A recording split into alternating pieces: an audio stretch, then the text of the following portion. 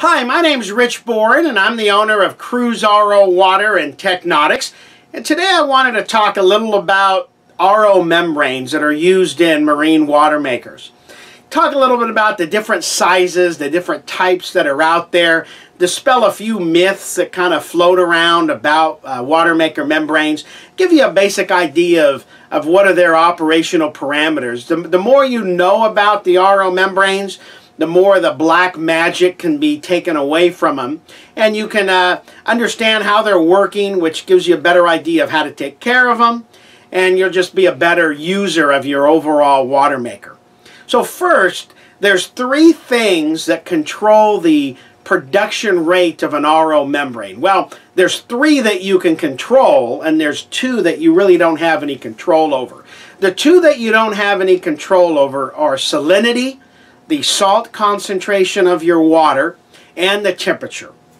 The things you can control and are designed into the system is the membrane surface area, the flow rate of the seawater flowing through the membrane, and the pressure in the system. Those three things, flow rate, surface area, and pressure, those are the operational parameters that we design the water maker around and select the membrane pumps and everything to try to optimize that. So let's first talk about the different sizes of membranes.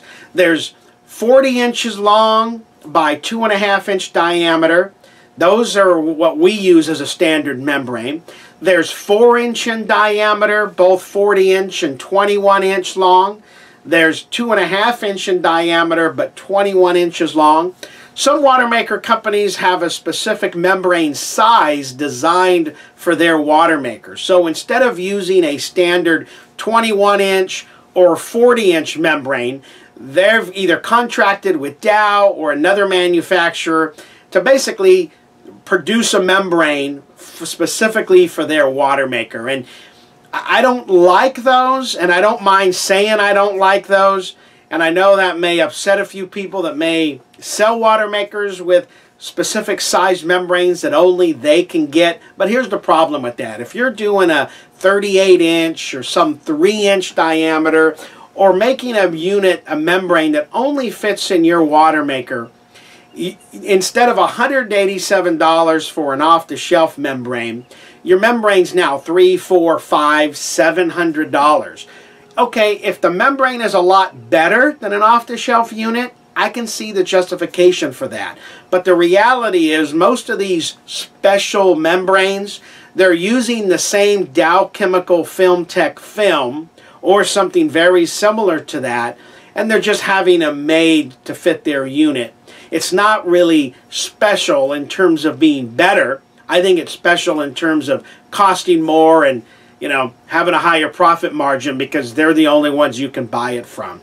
So when we set out to design a water maker, one of our first criteria was we're going to stick with non-proprietary parts. As a cruiser myself, I know the disaster if I can only get something from one company. So we looked around and we said, what's the best RO water membrane on the market? Hands down, the gold standard is the Dow Filmtec Membrane.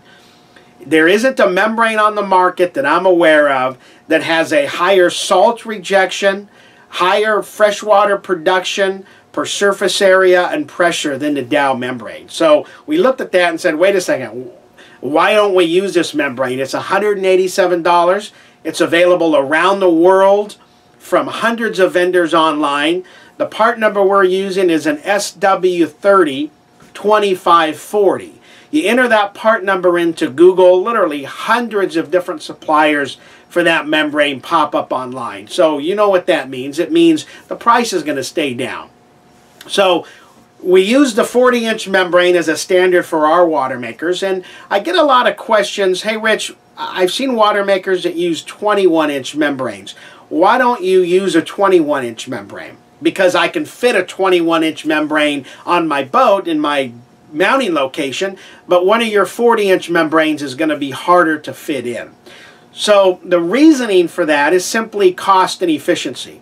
So let's kind of look at the numbers. Of course, if you don't have space and you have to have a 21 inch membrane, well, you have to have it. That's just the way life goes on a boat. But one 40-inch RO membrane, 2.5-inch in diameter, with a 1.6 gallon per minute pump at 800 psi, 68 degree water temperature, and normal seawater salinity, that's going to produce 21 gallons per hour of freshwater production. If you now take two 21-inch membranes, which has close to the same surface area, put those in series, you're now only going to produce 17 gallons per hour. So you can see right off the bat, two 21-inch membranes from the same pump and motor, everything else the same, you're going to make 3 gallons per hour less. And you're thinking, okay, Rich, I can live with 3 gallons per hour less because I want to fit it in this certain locker. Here's the catch. A 40-inch membrane and a 21-inch membrane and a 40-inch pressure vessel and 21-inch cost me the same. There isn't the price difference.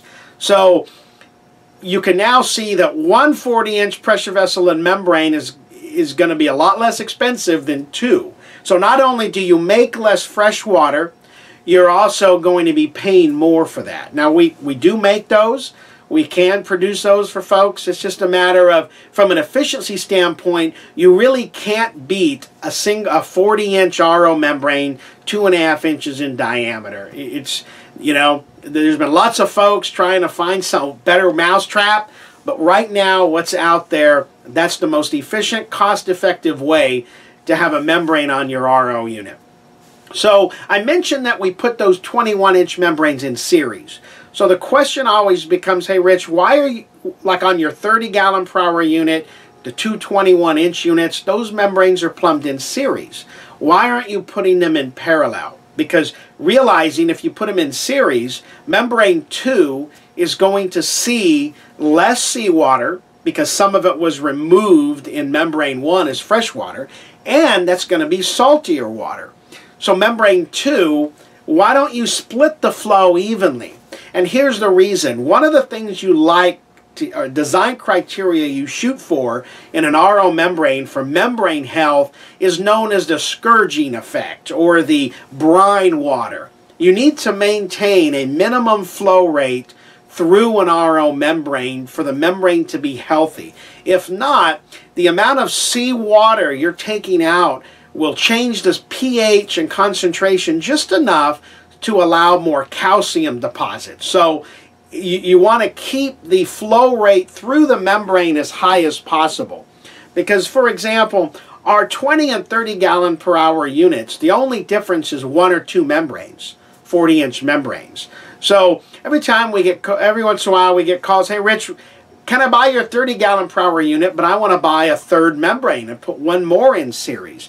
The problem is that third membrane won't have enough flow. So you can't just keep stacking up RO membranes because you're going to run into a flow problem on the progressive membrane. So there is some design that goes into that. You just don't want to throw another RO pressure vessel on if your high pressure pump can't support that increased flow rate. Because remember, flow rate, surface area, and pressure.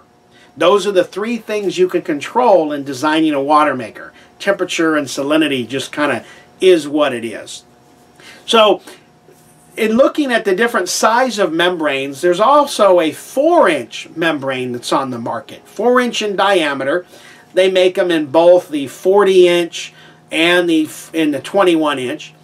So that gives you more surface area, but the problem with those 4-inch membranes and why most water maker companies don't use those, including us, is that the flow rate through those membranes needs to be higher. And a higher flow rate, what does that mean? Well, just get a higher seawater pump. All right, well, a higher seawater pump needs more horsepower, bigger motor, harder to drive. So there's a balance between how much flow rate you can reasonably put through a membrane while trying to remain efficient with your AC pump or your engine-driven pump or your 12-volt pump for that matter. So it's a balancing act. So without a doubt, the 40-inch membrane works the best and kind of meets all the different criteria in terms of longevity and cost. Now, Some other aspects about the membrane film is and by the way, there's a couple of videos on our website. One of them produced by Dow Chemical that actually shows how the membranes are made. Another one is a computer animation video which kind of shows the membrane taken apart, shows graphically on the computer animation how the seawater flows through the membrane, how the membrane film. I would recommend checking out those videos. I think it gives you a good feel for how the membranes are working. But one of the important things about the membrane health is flow rate, and it also is important to keep particulates out of a membrane or they will clog it up. The one thing that will completely destroy and damage your RO membrane is chlorine or oxidants. You never want to use an oxidant or chlorine to run into your unit. That's why on our systems you have an activated carbon filter, so that when you're doing the freshwater flush from your tank, if any water taken on at the dock has any residual chlorine in it, it will be removed by the activated carbon filter. Because the part of the RO membrane that actually does the RO, the reverse osmosis, and lets the water molecules pass through but rejects the sodium and chloride ions, is a molecular layer organic film. So that film is very sensitive to pressure fluctuations, which is one reason you want to slowly increase and decrease the pressure of your water maker. And it's very susceptible to chlorine. So you have to be very careful with the freshwater flushes. So I think one of the other things about membranes that people kind of need to be aware of, and it's they have a bad reputation in terms of, oh, you know, membranes are very sensitive, they require lots of maintenance. Well, they do require some maintenance, but what is that maintenance? How hard really is it? I don't think it's that difficult, but here's what's going on. The membrane can sit in seawater indefinitely. That doesn't hurt anything. What fouls a membrane is the organic animals, the plankton, the algae that live in the system. What will happen is those animals, when a unit sits unused, will grow, use all the oxygen, die, and then start rotting. And then the anaerobic bacteria present excuse me, will start producing hydrogen sulfide gas, which is that H2S smell. And that can actually damage the membrane. So RO membranes and water makers in particular, they need to be ran every 5 to 7 days. Something needs to happen. Either a freshwater flush, which is just replacing the volume of water, or simply run your water maker to keep the bacteria from taking over and damaging the membrane. So I hope you learned a little bit about RO membranes, why we're using the unit we're using. If you have any questions, I'm always available by email at rich@cruiserowater.com. You can also check out our website at cruiserowater.com. If you have any topics on water makers you'd like to see me discuss and make a video about, I'd be happy to do so. Have a great day and thanks for watching.